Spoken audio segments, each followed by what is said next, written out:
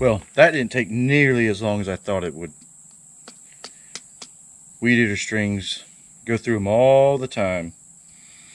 Luckily on this particular head I have a bunch of pre-cuts, so it doesn't take long to swap out.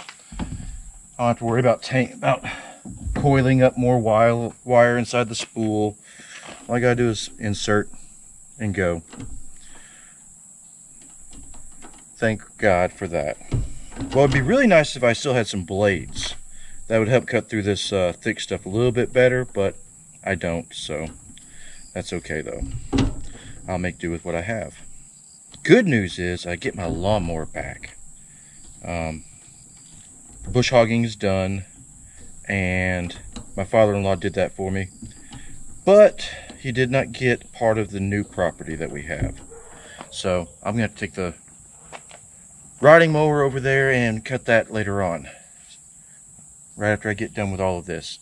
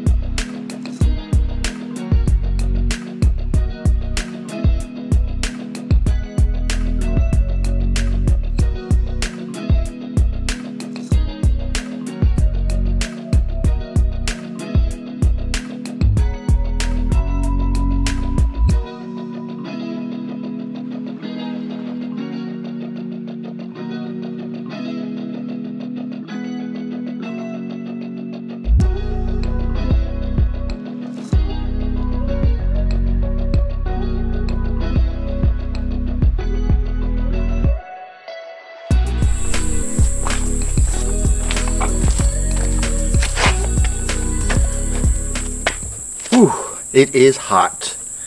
Alabama summers are no joke. Pardon me for a second. Oh Lord. We're sitting on 40 acres of land here, and let me tell you, it is almost a full-time job to maintain it and keep it up.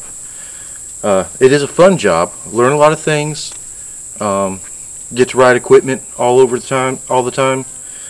But for right now, this area is going to be good for probably another month, so I won't be back up in this area unless I need the equipment or the boat.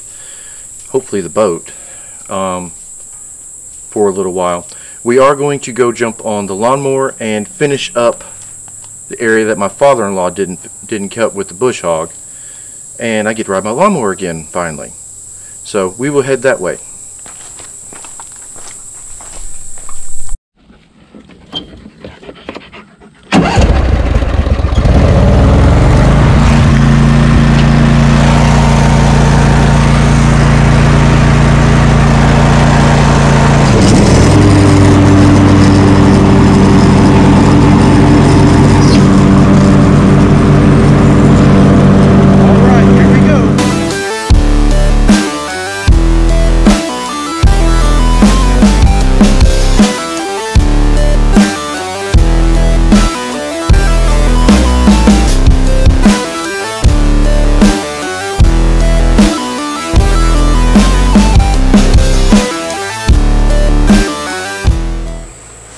Alright, that was a fun day.